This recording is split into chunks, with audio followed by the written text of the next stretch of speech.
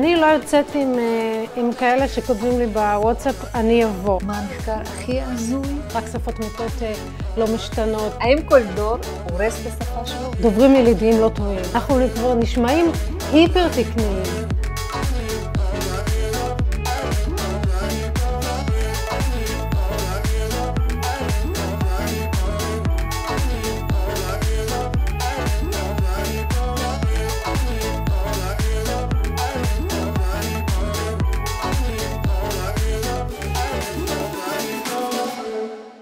האם כל דור הורס את השפה שלו ובסוף נדבר בשפת הציפורים?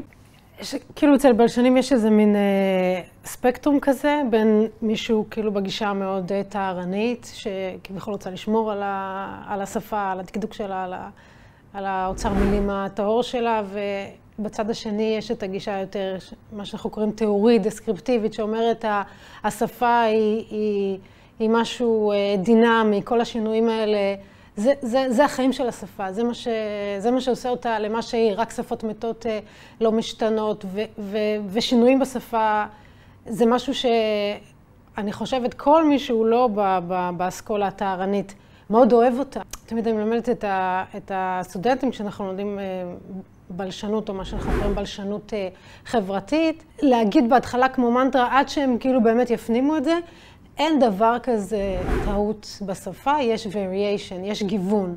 ובהתחלה הם כאילו מאוד מאוד כועסים, גם תמיד בסוף השנה שכל מרצה שמים לו את המשפט שלו, אז תמיד יש דפנה אמרה, אין טעות בשפה, יש גיוון. עד שכאילו הם באמת מרגישים שהם מבינים את זה. והרעיון הוא שאם אני לא יודעת, יש דוברים שאומרים אני אבוא, שוב, אנחנו מדברים על דוברים ילידיים, דוברים שעבורם זו השפה הראשונה, ויש דוברים שאומרים אני יבוא.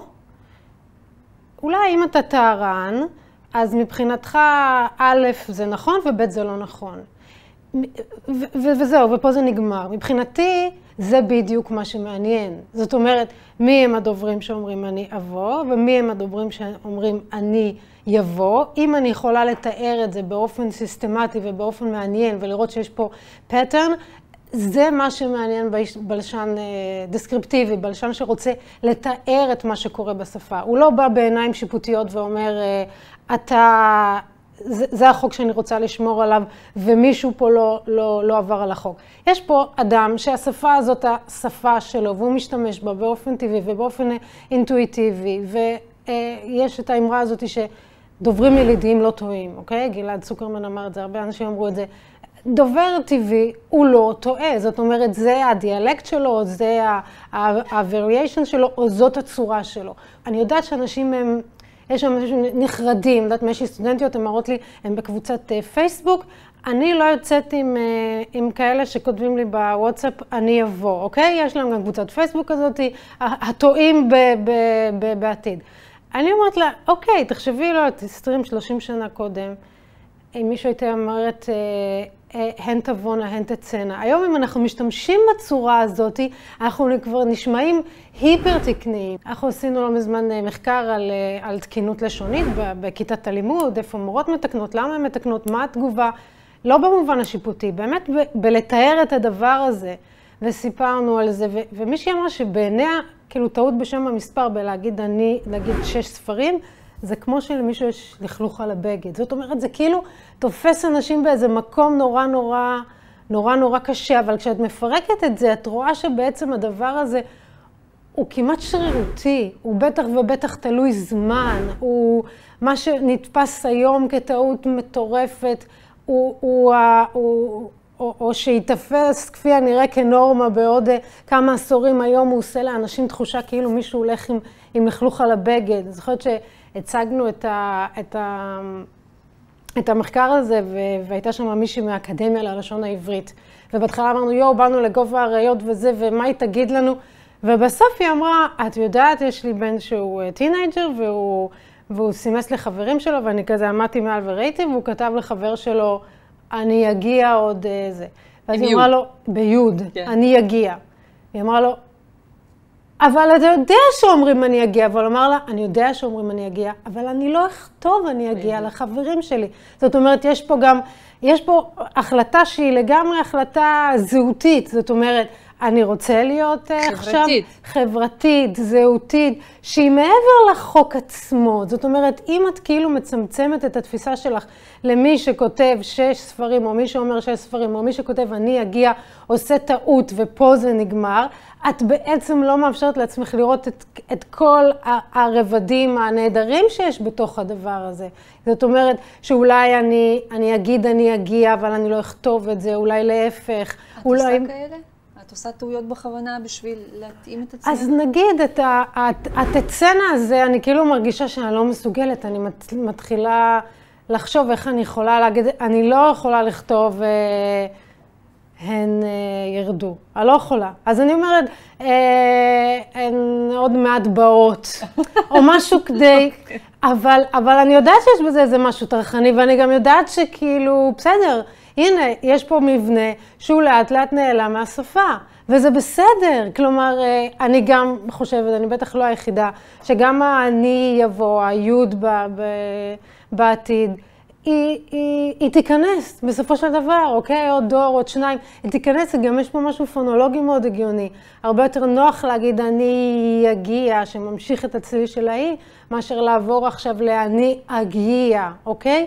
יש פה משהו מאוד מאוד הגיוני, שעכשיו אנחנו כאילו נאחזים בו, כי זאת המערכת. בכלל, אנשים הם, יש איזה משהו נורא חזק עם התקינות הלשונית, שאנשים מקבלים אותה כמעט ללא עוררין. זאת אומרת, זכות קראתי, דברה קמרון כתבה, שאתה תגיד לאנשים שיש קוד לבוש מסוים, תמיד יהיו כאלה שיגידו, אולי כן, אולי לא, למה גברים בלק טי, נשים, זה, יגידו משהו, אבל תגידי להם, צריך לשים את הפסיק פה ולא פה, כולם ישר, כאילו, אף אחד לא, כאילו לא מתווכח על זה, גם יש איזה, כאילו איזה משהו בנו שרוצה, שיגידו לנו, שזה מין מערכת מסודרת כזאת, וכללים. פרספקטיביזם, נכון? סליחה? פרספקטיביזם זה נקרא? כן, הפרספקטיביזם שאומר, לא, כאילו הגישה שהפוכה לתיאורית, אוקיי? שאומרת, אומרים לך, תתיישר לפי זה. כן. ומצד שני, ברגע שכאילו פותחים לאנשים טיפה את הצור ואומרים להם, סליחה, זה לא כאילו אלוהים חיים אמר את זה. אמרו את זה, גם מאוד יכול להיות שיכלו באותה מידה להגיד אחרת. מישהו החליט שבזכר אומרים 6 ובנקבה 6, שזה אפילו קאונטר אינטואיטיב לכל מה שבעצם, לפרדיגמה של השפה, כי בדרך כלל יש לנו היי בנקבה, יש ילד ויש ילדה, אז למה 6? אבל כאילו אמרו לנו, אז זה החוק ואנחנו, ואם מישהו יגיד 6 ספרים, אז אנחנו מיד כאילו נשים אותו באיזו קטגוריה כזאת של הוא פחות משכיל, הוא פחות מבין. רועי גפטר, שהוא גם סוציו-בלשן, הוא עשה מחקר נורא מעניין על החטא והעין, שבדק, אני לא יודעת אם אתם זוכרים את התוכנית ריאליטי, היפה ואנחנו, כן. והוא עקב אחרי אחת המתמודדות שהיא הייתה כאילו ברובריקת הפרחה, והוא הראה שבעצם בכל הדיבור שלה, אולי רק ב2% מהדיבור שלה, היא אמרה חטא או עין כזאת גרונית, וישר היא תויגה על ידי הצופים וזה, כפרחה בחטא ועין. זאת אומרת, אם יש איזשהו פיצר שהוא נתפס כמשהו שיש לו איזשהו סטריאוטיפ של פחות educated, מספיק שאתה עושה את זה פעם אחת. הוא הראה את זה במקביל גם נגיד ה-ain't באנגלית. שמספיק היכרות אחת של הדבר הזה, בשביל שהדוברים האחרים יתייגו את הדובר הזה כמישהו שהוא פחות משכיל. שכמובן אין שום דבר באמת בתוך הפיצ'ר המסוים הזה, גם שחוקרים את האפריקן אמריקן, כאילו מה שנקרא אבוניקס, שיש לה תיוג של שפה פחות משכילית, פחות תקנית, ורואים שיש הרבה דברים בתוך הפרדיגמות שלהם, שבכלל בלשנית הרבה יותר הגיוניים, אבל ברור שככה זה מתויג ואין שום דבר באמת. מה שאני רוצה לומר שבעניין הזה של התקינות יש פה הרבה מאוד חוסר רצון לראות את מה שנמצא באמת בעומק, והעומק הוא שהתקינות היא שרירותית, היא פשוט שרירותית, ויש לנו כנראה נוח לנו להאחז בחוקים האלה, ואין בהם ממש. נכון, אנחנו צריכים אותם, ברור, אנחנו לא יכולים לנהל את השפה בלי שיהיה לה כללים, אבל אין לנו כאילו, מצד שני, את היכולת לראות שמדובר פה בחוקים שבסופו של דבר הם שירותיים, ומה שאנחנו משליכים על השימוש במבנה כזה או אחר, אין לו שום בסיס. האם אנגלית הורגת את כל השפות, ובסוף נשאר רק איתה? כאילו יש איזה מין מיתוס כזה, שאם אתה תדע אנגלית, זה יפתח לך דלתות, ועל אף שיש הרבה מחקרים שמראים שזה לא בהכרח נכון. לי היה איזשהו סטודנט שסיפר שהוא מכיר מישהו, פליט אריתראי, ששם את מעותיו האחרונות על קורס סופר יקר בברליץ ללמוד אנגלית, ואני חשבתי שיש בזה משהו שהוא קצת עושה צמרמורת, זאת אומרת, כסף שבן אדם היה צריך לשים, אני לא יודעת, על מגורים, הוא נתן אותו, זאת אומרת, כל כך חזקה התפיסה הזאת שאם יהיה לך אנגלית אתה תצליח, אתה תסתדר. אז כן, לאנגלית יש כמובן השפעה בדבר הזה, אבל זה לא שיש את זקני צפת של האנגלית שיושבים באיזה מקום ומתכננים איך להשתלט על כל שפות העולם. זה גם כמובן לא שום דבר שקשור באנגלית עצמה. גם הרבה פעמים אני שואלת את הסטודנטים, למה אתם חושבים שהאנגלית כל כך חזקה? אז אומרים, טוב, יש לה אוצר מילים כל כך גדול, ויש לה כל כך הרבה, לא יודעת מה, זמנים, תחבירים וזה. כמובן שלא, אוקיי? זה בגלל שהתרבות דוברת האנגלית היא תרבות חזקה. ועכשיו אני קראתי כמה תחזיות שאומרות שכפי הנראה הלינגואה פרנקה הבאה תהיה סינית, המנדרינית. כי זאת התחזית, זאת אומרת, שוב כמובן אין משהו שהוא ספציפית באנגלית, אלא שהיא השפה שהדוברים שלה הם כיום, האומה החזקה, אוקיי? וברגע שיהיה מוטיבציה ליותר ויותר אנשים להיות מחוברים יותר לתרבות דוברת המנדרינית, ואנחנו כבר רואים, זאת אומרת, הם רואים למשל בבתי ספר איזה שפות נלמדות, היום יש יותר ויותר דרישה מלמטה, מתוך בתי ספר ללמד סינית, אוקיי?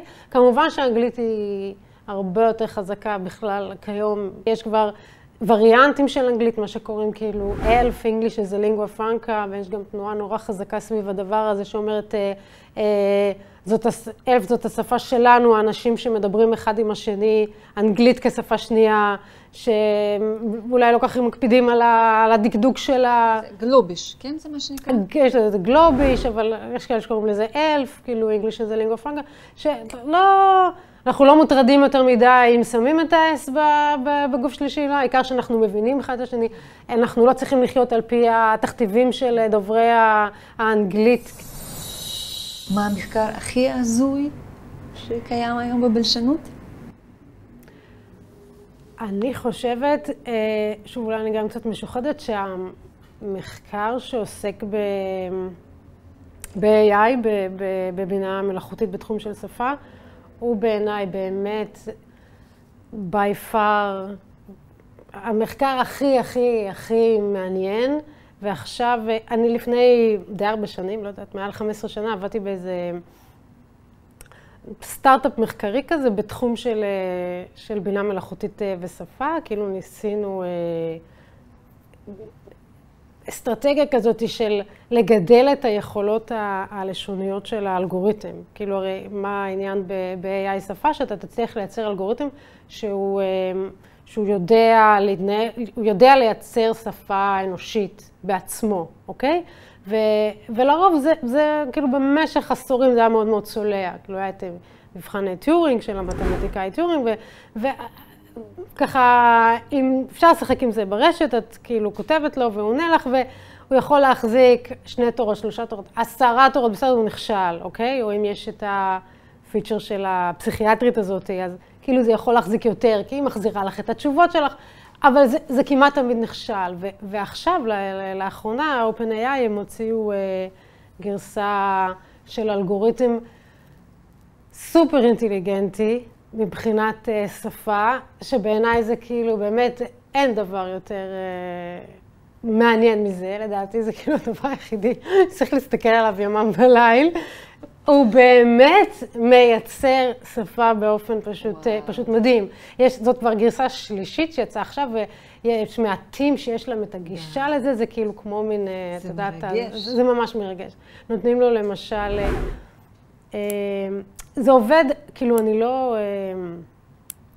לא מדענית מחשב, אני לא יודעת להסביר את האלגוריתם, אבל בגדול, כאילו זה עובד, הוא צריך לעשות כל פעם prediction על מה המילה הבאה שתבוא, עכשיו לא מראים לו 3 טקסטים, מאכילים אותו במיליארדי, כאילו, את יודעת, כמויות של דאטה שהיום זמינות, ונותנים לו ככה כמה משפטים להתחלה, ואומרים לו, תכתוב מאמר דעה בנושא, נגיד, האם, זה הגרדיאן עשה, האם הבני האדם צריכים לפחד מבינה מלאכותית, וזורקים אותו לתוך הדאטה שלו, ותוך דקות הוא הוציא 8 מאמרים אינטליגנטיים, שהם אמרו בגרדיאן, שהם היו יכולים לקחת אותם as is, ולפרסם אותם בגרדיאן. עכשיו הם החליטו שהם, כאילו בא להם לקחת את 8 ולשים אותם ביחד ולערוך, והם אמרו שבתכלס זה היה להם יותר פשוט מלערוך את הכותבים האינטליגנטים של הגרדיאן. עכשיו זה באמת, זה כאילו, נתנו לו גם 2 משפטים ראשונים של כאילו תסריט לסרט ותמשיך. והוא המשיך, ויצרו מזה סרט וצילמו אותו של איזה 3.5 דקות, אפשר לראות את זה באינטרנט. I'm a Jehovah's Witness. Oh, I'm sorry, I don't talk to solicitors. But I have a great story.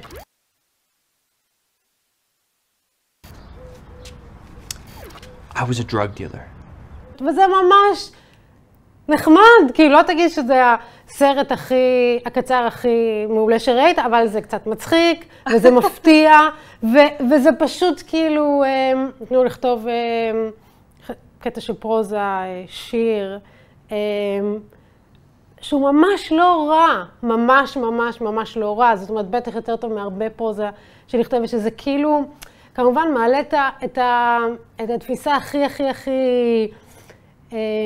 אני לא יודעת, חזקה, שנורא טוב לנו בני אדם לחשוב שהשפה זה שלנו. כאילו תמיד אנחנו פותחים מבוא לבלשנות, ואנחנו אומרים למי עוד יש שפה, אז אומרים, בסדר, הקופה קנזי וזה, היא יודעת לענות על זה, או יש קופים שלמדים אותם שפת סימנים, ויש בוטים לא כל כך אינטליגנטיים, יש את סירי, זה שלנו, כאילו בני אדם, זה לא, כאילו זה לא. אז כמובן אף אחד לא טוען שיש לבוט הזה שכתב את המאמר הזה, מה התודעה שלו, כאילו, הוא מביא לי את הביטוי משהו מעצמו, לא, יש שם איזה מסר עמוק, פילוסופיה, אין, אבל כן, זה יותר... קודם כל, לכי תדעי. אולי אחרי שהוא ייצר הרבה מאוד דברים כאלה, כבר יהיה לו גם דעה על כל מיני דברים, ויהיה לו גם רגשות. למשל, מישהו הראה, וזה גם היה מדהים, שהוא גם הצליח להבין שהוא צריך שיהיה לו איזה מין סוג של אטיטיוד כזה, שהוא הבין שהוא צריך במאמר שלו לכתוב אם הגישה שלו היא חיובית כלפי זה, או שלילית כלפי זה. והוא ייצר את זה. זאת אומרת, בסדר, זה בוט, זה אלגוריתם, אבל מי יודע, אולי תתני לו לעשות הרבה מאוד דברים, ובסוף גם הוא יפתח את התודעה, כאילו, יהיה לו גם דעה על זה, יהיה לו גם, זה, אז בעיניי זה כאילו, המחקר שקשור לשפה שהוא, בכלל אין מה, שוות את האופן שהוא מעניין, וכאילו אומר, מה זה שפה, ומה זה שפה, ומישהו כתב על הדברים של ה-GPT הזה, שכאילו אומנות זה הוא אף פעם לא יעשה. כאילו שכתב איזה שיר של, איזה שורה של, לא יודעת מה, דליה רביקוביץ', היום וולך וזה, שלא משנה כמה תתני לו, כאילו, you feed him או her, לא יודעת, בכל הדאטה הזה, הוא לא יוציא שורה כזאת. אני יכולה להתווכח על זה. כלומר, אני חושבת שזה נתון לוויכוח. טוב, נראה לי שענית על זה, אבל אם בן זוג שלך יכתוב עם טעויות, עם שגיאות. אני כאילו מנסה להיות נורא לא טרחנית עם הדבר הזה, אבל לפעמים זוכרת שהילדה שלנו נולדה וחשבנו לקרוא לה ואמרתי, אולי נקרא לה זוהר. הוא אמר, וואי, זוהר, יפה. אז אמרתי לו, לא זוהר, זוהר. אז הוא אמר, כן, זה מה שאמרתי. אמרתי, טוב, אנחנו לא קוראים לזוהר, יש היי, וזה. עכשיו, כאילו, שמעתי את עצמי, אתה יודעת, בדיוק כמו אלה שצוחקים על איזה שאומרים מהממת. נכון, גם היא בתהליך של איזה היעלמות. אז זה כאילו, מצד אחד אני, אתה יודעת, אומרת לסטודנטים, זה תהליך טבעי, זה variation, ומצד שני, שבזוג שלי אומר את זה, אז זה מכעיס אותי, למה אתה לא יכול להגיד היי? זה לא היי, זה היי. אבל, אז לפעמים אני נופלת בזה, אבל לרוב אני משתדלת שלא. בעיקרון סיימנו, רק יש עוד משהו קטן. לא אני אדבר. אדם. עכשיו, אנחנו רוצים לגרום להם בסוף לבדוק יערות. לגרום להם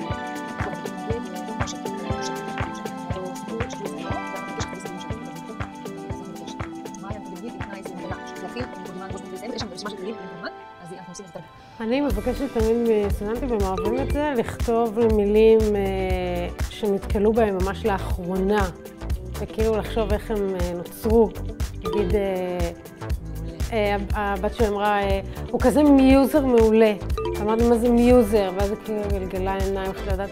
אבל אמרתי, אני דוברת את השפה, אז אני יודעת שמיוזר זה בטח כמו בלוגר, זה בטח כמו ולוגר, זה כאילו על אותה התבנית, וזה קשור למוזיקה, אוקיי? אז ברגע שביקשנו אנשים להתחיל לחשוב, או נגיד לא מזמן היה המילה למיינדפולנס, קשיבות, שנגיד קשיבות, למה לא קשיבותיות, למה לא, נגיד למה לא הקשבה, כי הקשבה תפוס, אוקיי? אז נגיד לחשוב על מילים שנתקלתם בהם לראשונה, או שהן חדשות, או שהן נלקחו משפה אחרת, או שנגיד הומצאו בעברית.